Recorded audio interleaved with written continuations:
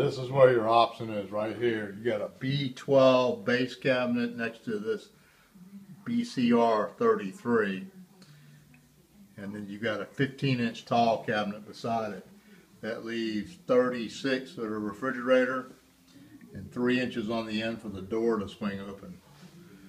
This can modify, but you'd have to modify and choose a different refrigerator. So on this side it's a BD18, 30-inch range, micro hood above it. You got a base blind corner cabinet goes in this corner. Filler right there, 24-inch dishwasher, 3-inch filler, and then the angle comes over here, 33-inch sink base, 18-inch base cabinet. This wall here is 5 inches higher than the countertop, so your receptacles will turn sideways like this in that wall.